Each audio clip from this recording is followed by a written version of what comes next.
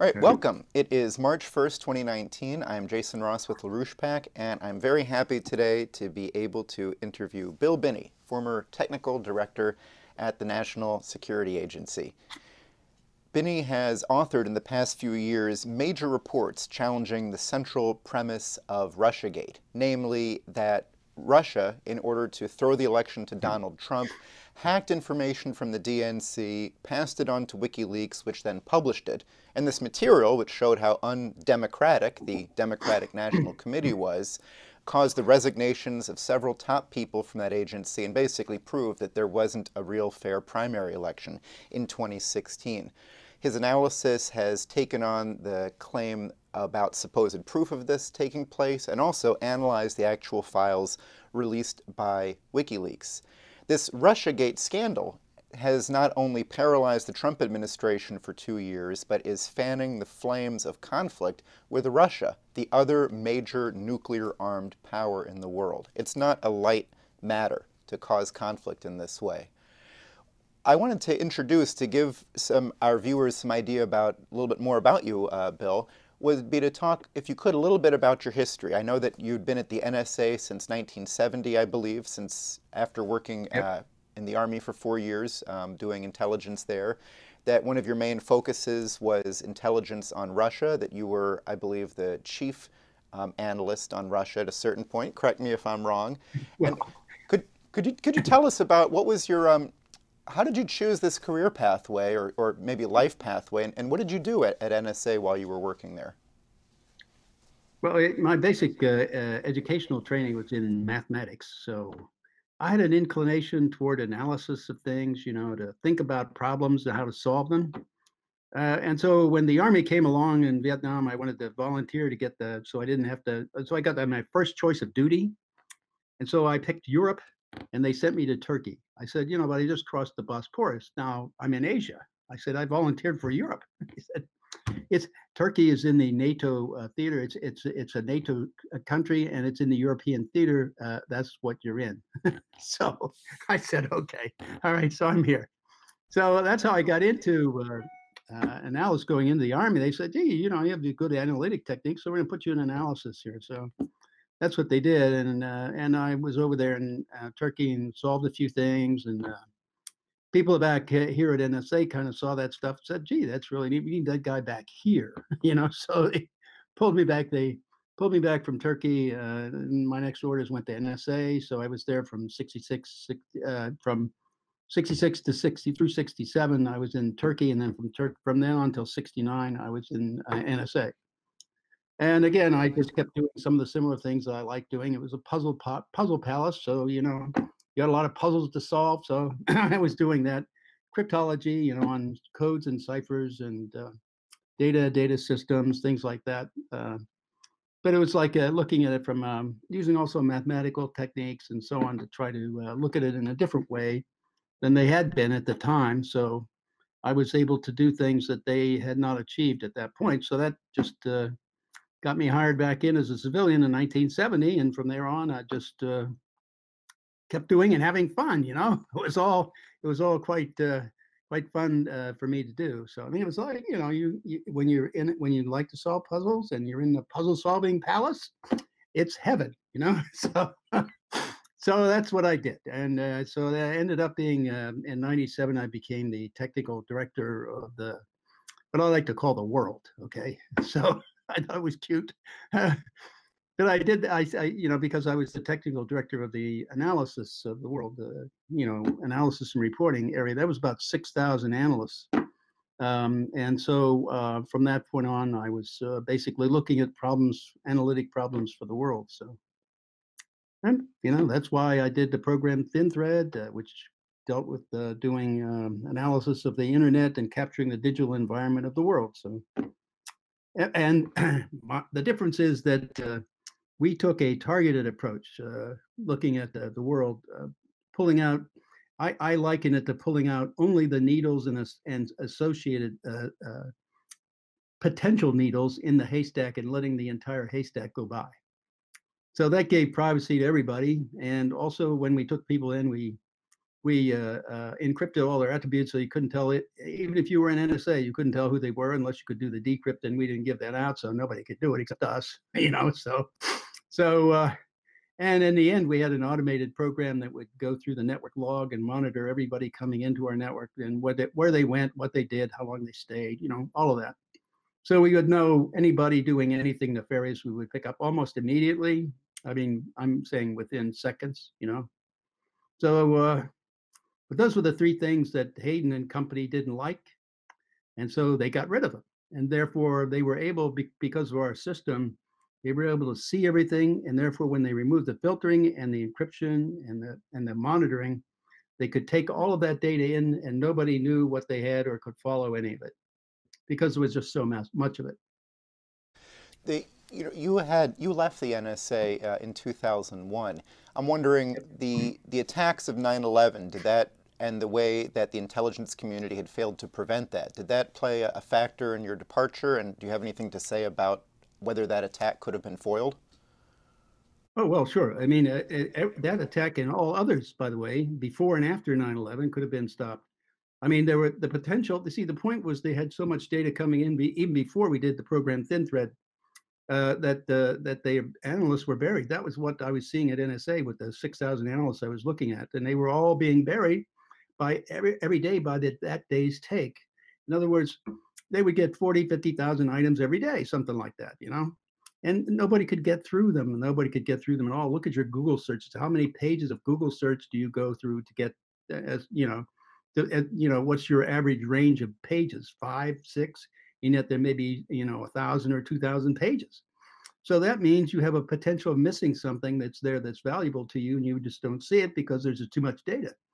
And that's fundamentally what was going on even in the early 90s, because of even with the less than with the what I call orders of magnitude less capability collecting things. Now they've got orders of magnitude more capability of collecting, and it's making the problem even worse. Even in the Snowden material internally, there are at least 10 articles that were written by analysts internally in NSA saying things like they were overburdened by overload, and they can't see threats coming because there's just too much data to look at. So I pretty much said that this is the real problem. We need to put together a program that would be able to focus in on what's important in the data, pull that out, and only present that to our analysts, so that now they would have a chance to succeed. And that's what was in their database even back before 9/11. They had data already there in the database to stop it. They just didn't know it was there. And they didn't find out that it was there until they ran the Thin Thread program on the entire database at NSA that Tom Drake did in, I think it was February of 2002. Then they found out, oh yeah, hey, there's the date of the attack too. So the point was, the program we did cost from start to finish and development and having it operational for 24 hours a day for almost a year at 3 separate sites. The whole system cost $3.2 million. That's all. So what they wanted, for the example for the Trailblazer, was 3.8 billion was the first request for the first 5 years of developing that program. That's to develop it, not deploy it or use it or anything.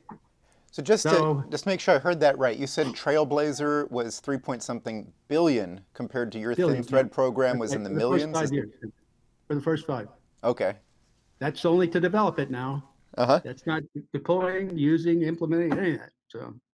Uh-huh. But see, the program we put together was basically a fully automated one. And I mean, the Inspector General, Department of Defense Inspector General's report on Thin Thread said that we were lacking all the operator documentation for support. What he didn't really understand was it was a fully automated, unmanned system that was remotely controlled. He didn't understand that. So, but that was another thing that rubbed people the wrong way. We were taking people out of that equation and making it a much more centralized, easily controllable system. They didn't want that. What would be the difference in goals between setting up, so you've contrasted your proposed system, Thin Thread, with Trailblazer. What are the different types of... Can I correct something here, Jason, first? Yes. Our system was running, theirs was the proposal. Okay, thank you. So what would be the difference? Point there. What's the difference in goal between, because as you describe it, it seems that your system, which is focused on, analytical goals and then using the data that's required to Yeah, achieve those yeah. ends, what would be the goal behind creating a larger system that collects everything, even if it's not related to analytical ends? Why would someone put in place that larger and more expensive system? Okay, well, I saw two purposes. One was the purpose was for Dick Cheney to have information on everybody. I mean, he grew up with Richard Nixon, and that was Nixon wanted information on his political enemies and anybody that opposed his policies. Like Martin Luther King, John Lennon, and so on. I don't know how many. There were a couple thousand people in that list. And the FBI, he put the FBI, NSA, and CIA, a very familiar set of agencies, who wrote the ICA and are participating in this bulk acquisition and use of it and stuff like that. So he put that together for Dick Cheney because he wanted to know everything basically about everybody. So that meant, and they could use our program that we developed to do that by removing the filter. And so when they did that, that achieved his end for Hayden.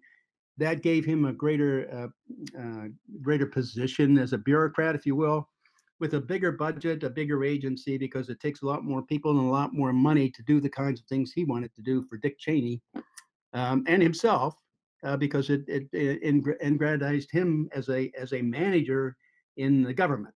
So it's kind of I look at these as ego trips and actually people who are fundamentally Dick Cheney doesn't trust anybody. So it's the standard thing, know everything about everybody, just like the Stasi. That's why I call NSA the new Stasi agency. Wow. Okay. Okay. Um, Following up on that, you'd pointed out how it's collecting more than is necessary to achieve analytical ends. It seems like it's more about political control or potential for blackmail. Could you also say anything about the legality of these programs? Are these programs legal? No, that's the first objection I had was the legality of it. And that when I first found out, I always said, well, this is an obvious violation of the Fourth Amendment of the Constitution. It's also when you collect the metadata alone, that's a violation of the pen register law. Actually, the First Amendment, because you no longer have free association. It's all known by the government. And eventually they started using it against people to put them in jail. Mueller did. His testimony was saying that basically, and that was a violation of the Fifth Amendment, where you're using your statements against you. It's a violation because the data was not acquired with a warrant. Okay, so that's a violation of the Fifth Amendment. And then they did a parallel construction that substituted it for the real data they used to arrest you in a court of law. That's a violation of the Sixth Amendment, the constitutional right to due process and the ability to challenge discovery of any of the data used against you in a court of law. And it also violates the Electronic Privacy Act, Electronic Security Act, all the regulations governing FCC, every FCC regulations on telecommunications companies and internet service providers, all of that, plus the pen register law. I mean, any number of things are being violated here. And as a part to keep it going, they're all. I mean, one of the when the parallel construction idea was exposed by Reuters in an article in August of 2013, I believe it was, they said they interviewed one of the federal agents involved in the program, and he said, "This is such a great program. I just hope we can keep it secret." you know, the laws are not supposed to be secret. People are supposed to know about them. How our government proceeds and the legality of the courts are supposed to know. They're not told either. The judges don't have any idea what's going on here. They're just being led around like on a string, like they don't. They're just more idiots that they're corralling in the corner in the corral. Get over there and do what you're told. It's just a destruction of the entire our entire republic and our basic foundations of our country.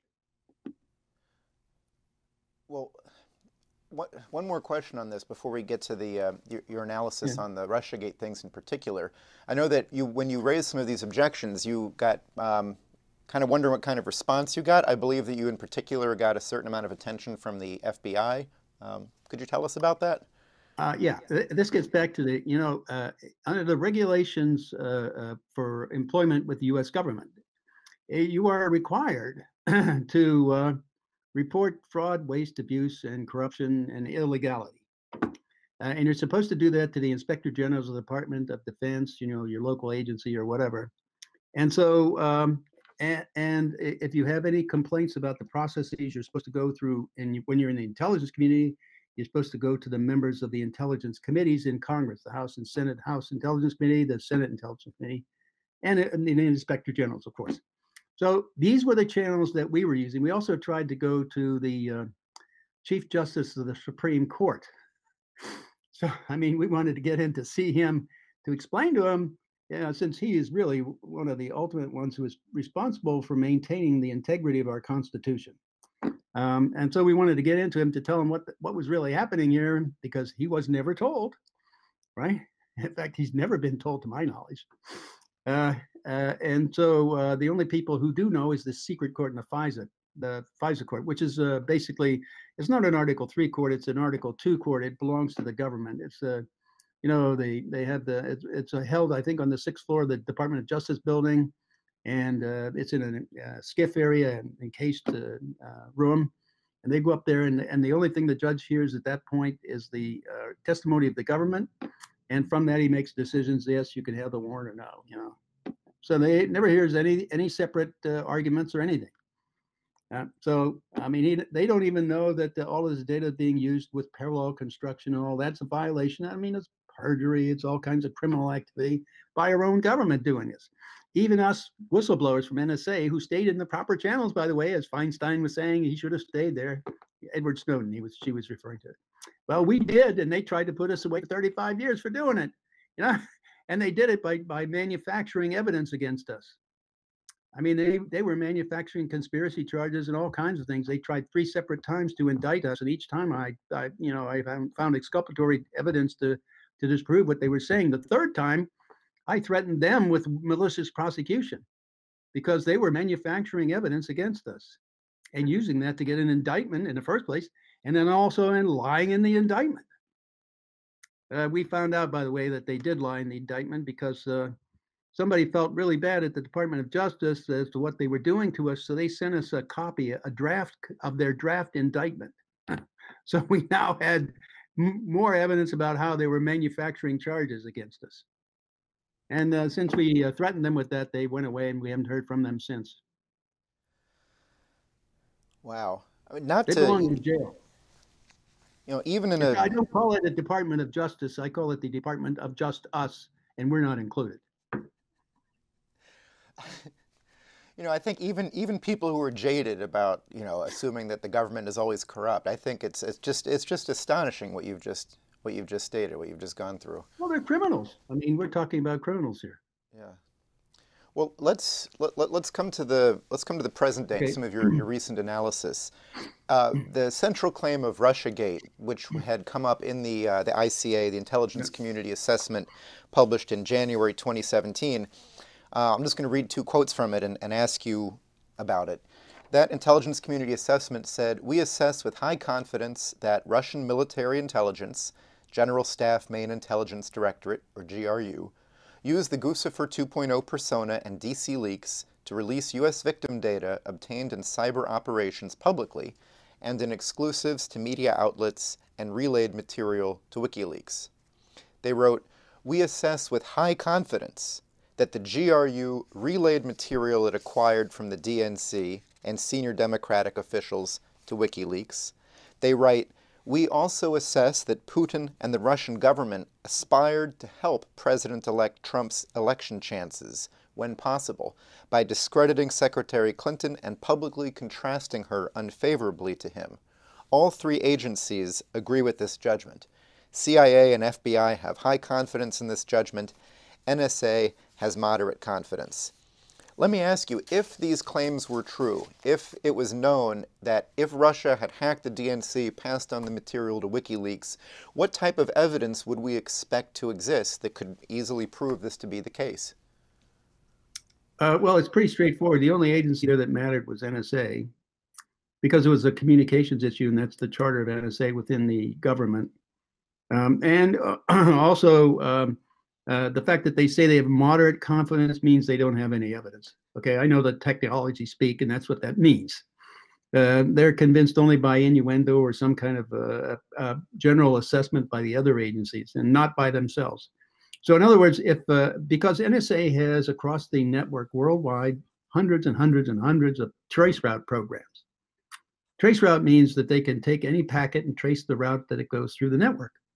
If you go on the web and look at the traceroute program, just Google traceroute, you can read about the capabilities of that program, how it can trace the origin of a packet, the segments of the internet it goes through, the timing it takes to do that, and where it ultimately ends up. Now, when you have that capability, you know where everything's going.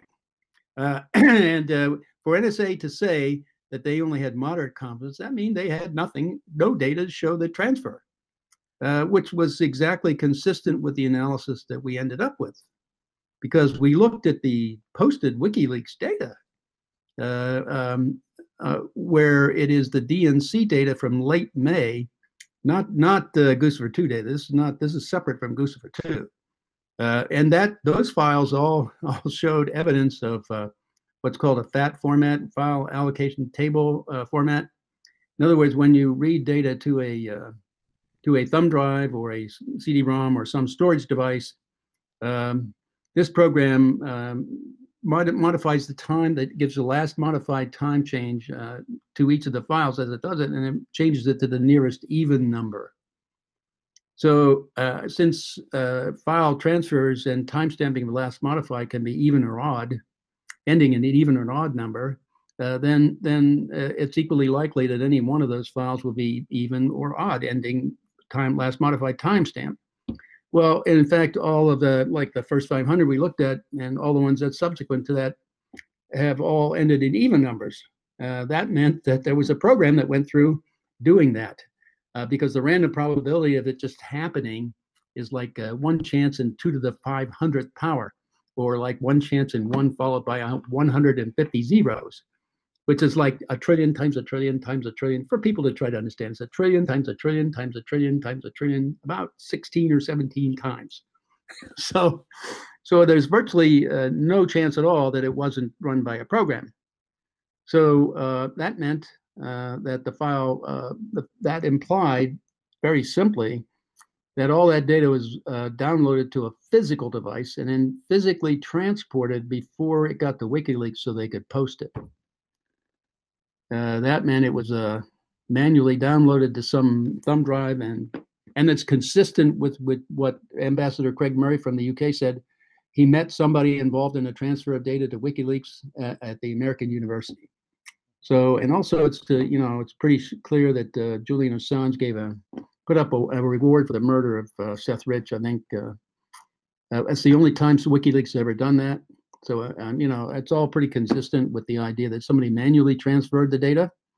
And in NSA undoubtedly should have something. If they have, all they have to do is get one packet of the whole data set, because each packet, when it runs through the network, is in the housekeeping data that goes with it, that TCP/IP formatted data.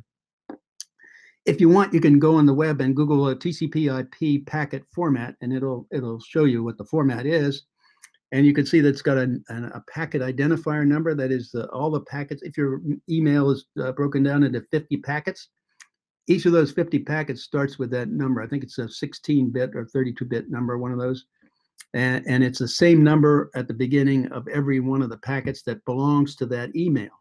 That's how you can reconstruct what we call sessionize the event. And then each number, it also numbers the packets in sequence, and it gives the originating in IP and IPv4, IPv6 number, and also the ending IPv4 or 6 number. That tells the network where it's coming from and where to send it to. Otherwise it won't get there. So all you need is one of those packets to tell where it went. And they didn't have any. That's why they said they had moderate confidence. They should have said, if we got this evidence, they should have said, these are the people who did it. This is when they did it, and this is how the packets got to them. They couldn't do that with the transfer to Russia anywhere, and they also couldn't do it to WikiLeaks. Now, WikiLeaks is watched pretty hard, as I said, I think one of the interviews I had earlier, that if Julian Assange in that embassy even opened the window and shouted out the window, he would be monitored. You know, so everything he does is monitored, and all the people who are associated with him, they're monitored too. So any of the data going electronically to them would be captured by some of the NSA monitoring devices. And I mean, they're out there by the tens of thousands around the world. So, you know, it's absurd to think that if they said they had moderate confidence, you knew right away that the whole idea was a lie. In this intelligence community assessment, they had pointed to the supposed proof that Guccifer 2.0 was the Russian hacker and gave material to WikiLeaks.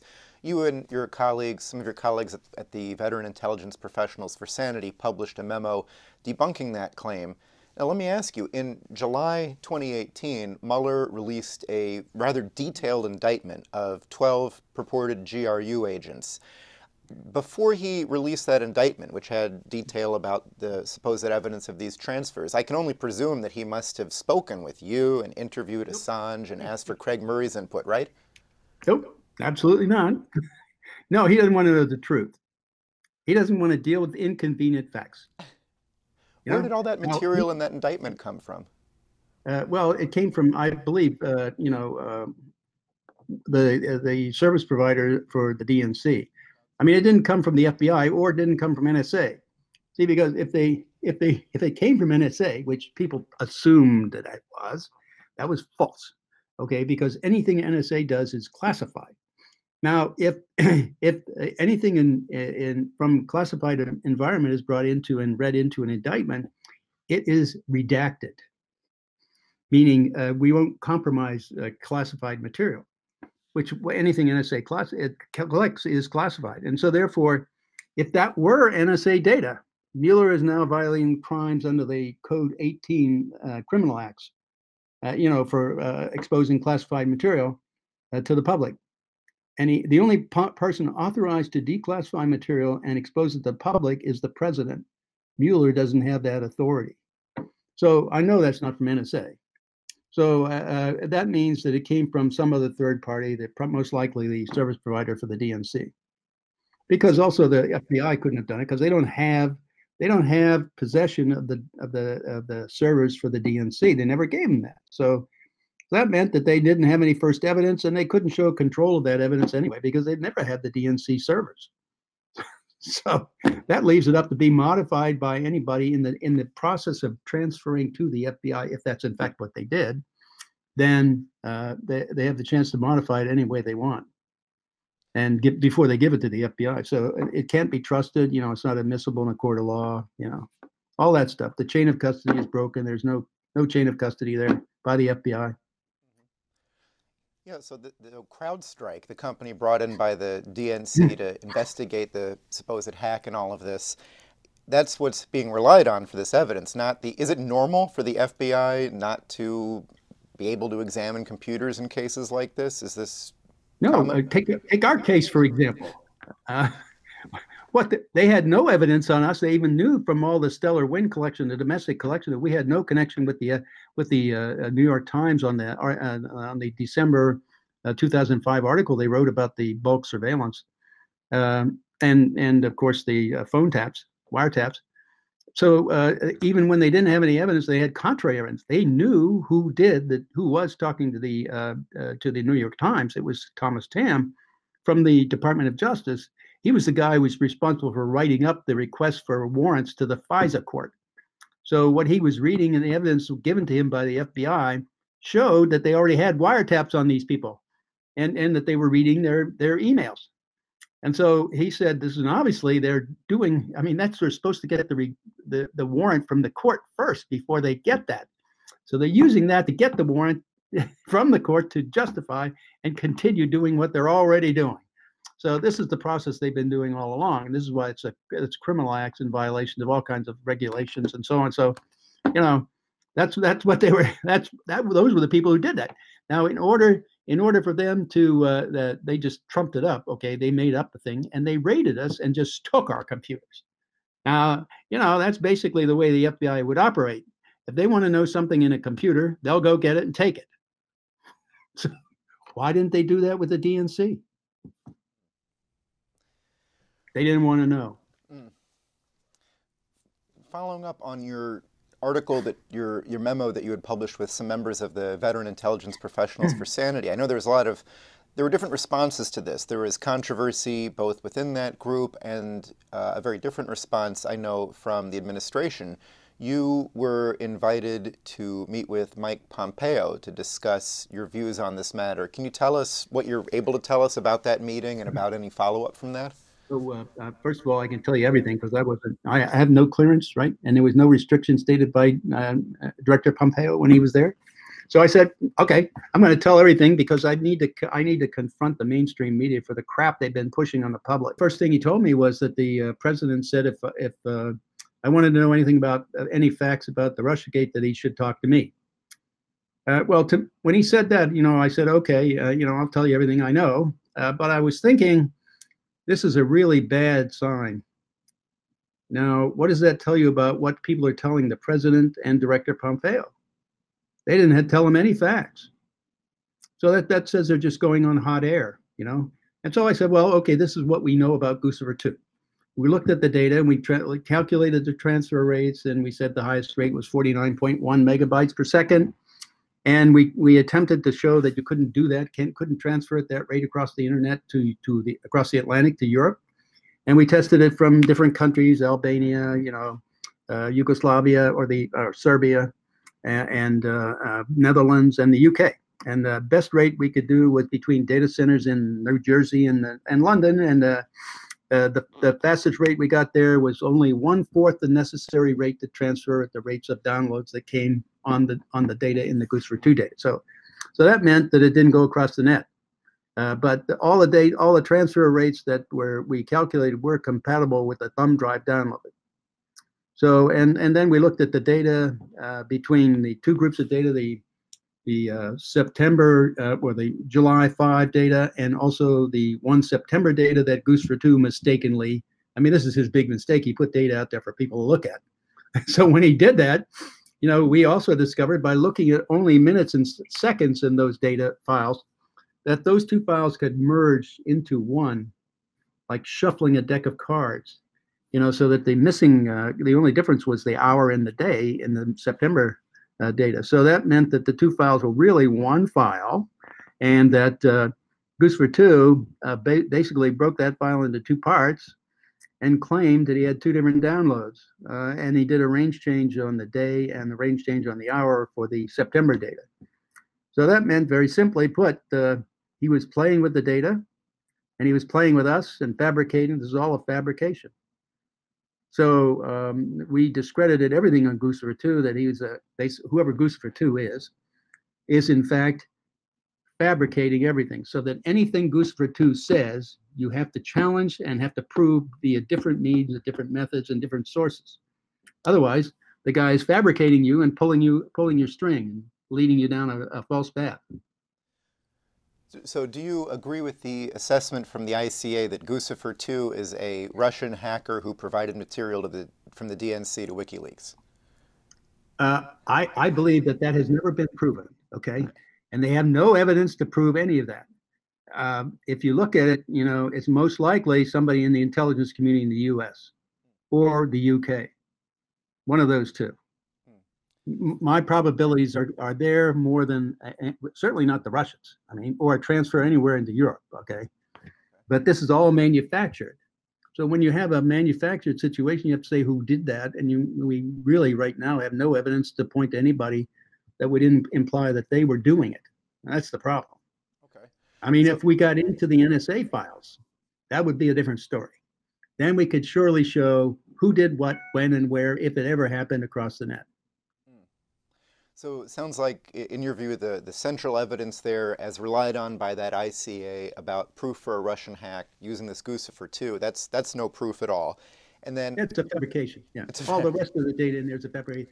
Even in the ICA, if you went down to page 13, I think it is, they say to understand what we mean by high confidence, that does not necessarily mean we have proof to show something to be actually a fact. That basically says, hey, everything we said before is not really a fact. So they even discredit their own report. Right.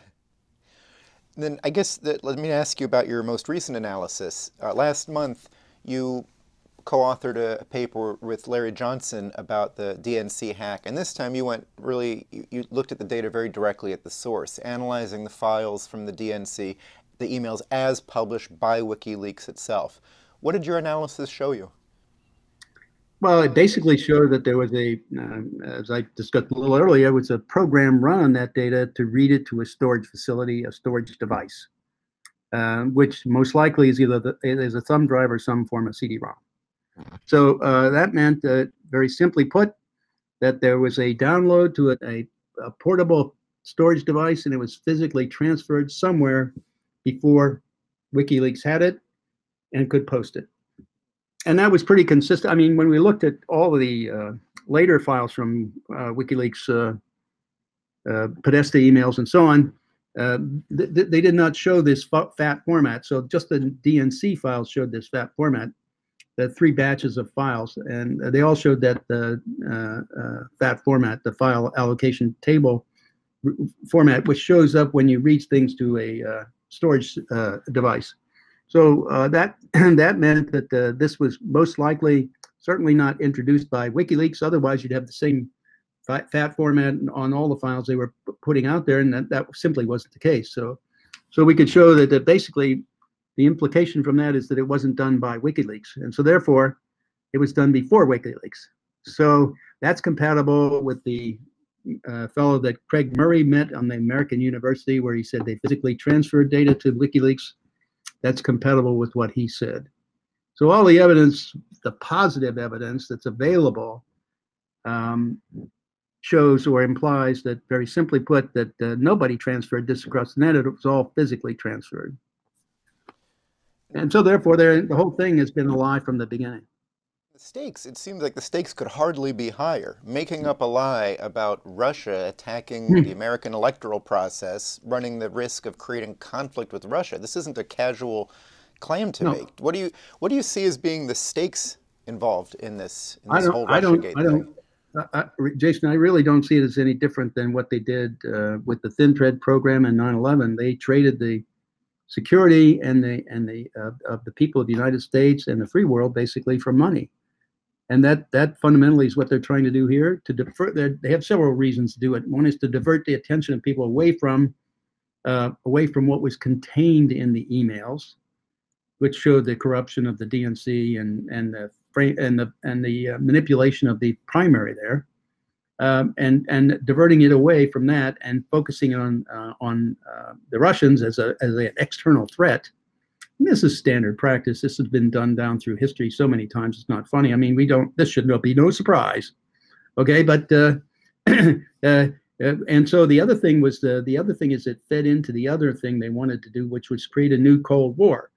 Now, if you create a new Cold War, that means they can swindle us out of billions or trillions of dollars over any number of years. So this feeds that military-industrial shadow government group that President Eisenhower had warned us about in 1961 when he was leaving office.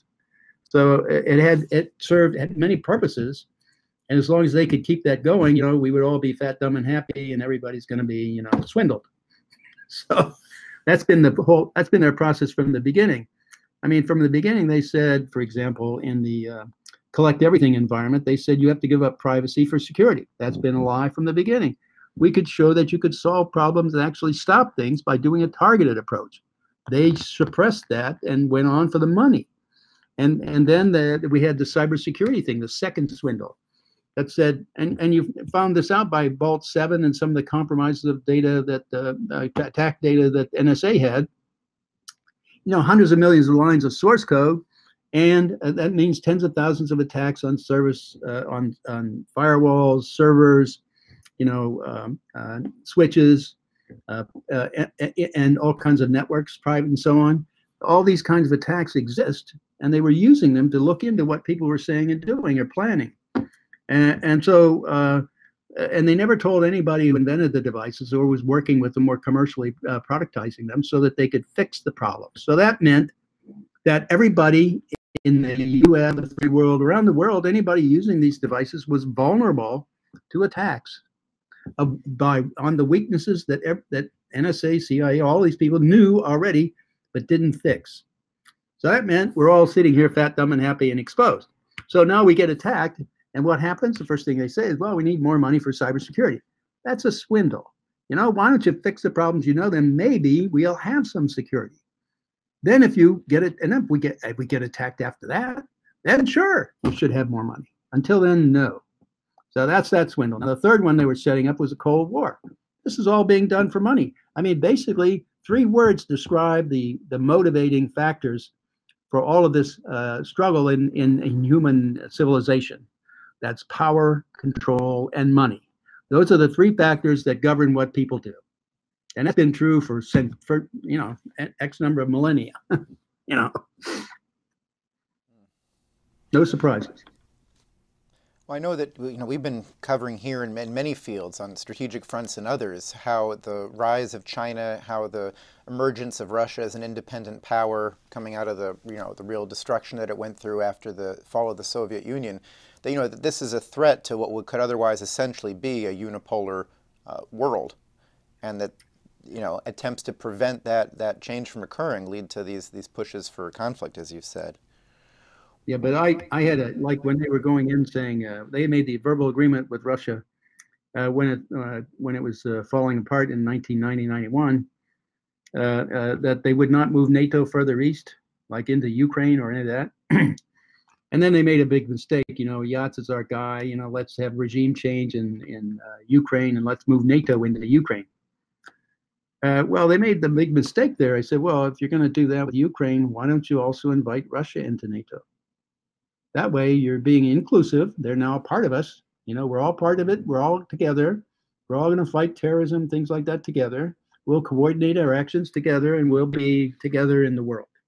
So it's instead of being exclusive and treating them like a threat and like an enemy, we're being inclusive and bringing them into the community. That was the big mistake that everybody did. But that's the old thinking. That's what's going on here with Russiagate. They're trying to leverage that old thinking that existed for the Cold War for such a long time that people still have it. So let's leverage that, and that's what they're doing. But it's to swindle us again.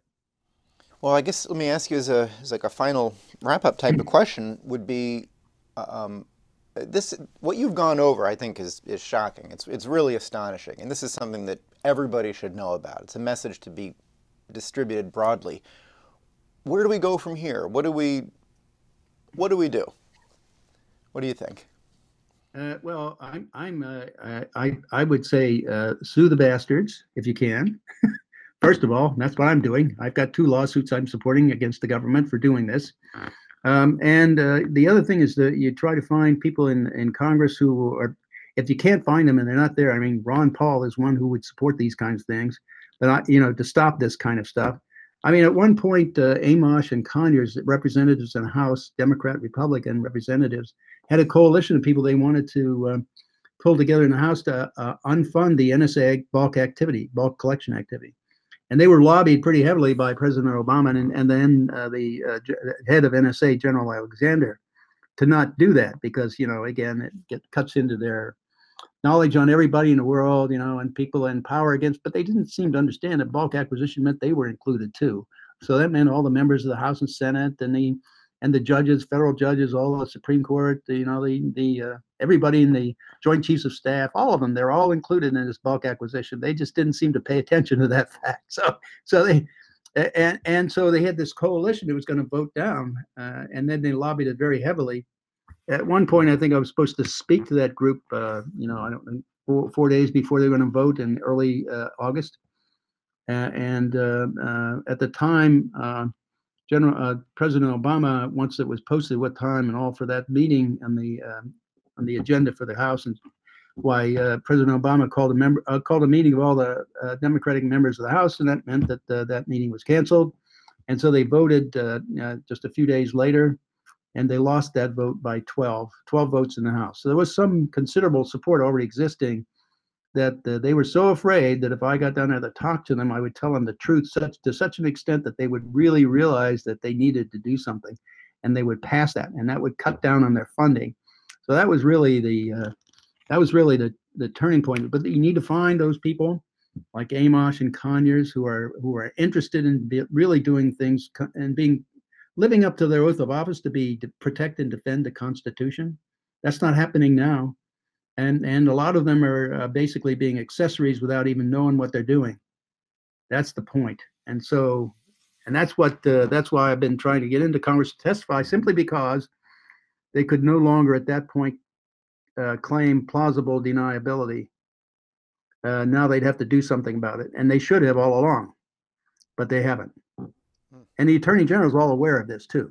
So that Attorney General must sign off on these programs anyway. So he knows what these programs are doing. His oath of office is also to protect and defend the Constitution. Now, the president's is to protect, defend, and preserve. Those are the oaths of office that they take. We don't take an oath to a president, to an agency, or to any kind of people. We take an oath to defend that Constitution. As Ben Franklin said, we live in a republic if we can keep it. That's right. And I'd like to very much thank you, Bill Binney, for being on with us today and for all the work that you've done.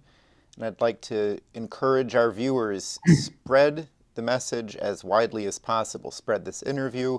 We've republished with Bill Binney's consent his article, his most recent analysis of the WikiLeaks data on our website here.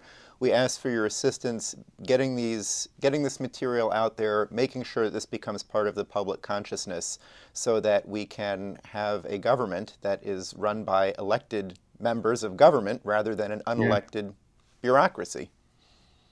Yeah. So, amen. Thank you very much. Thank you very much again. Great to have you with us, Bill.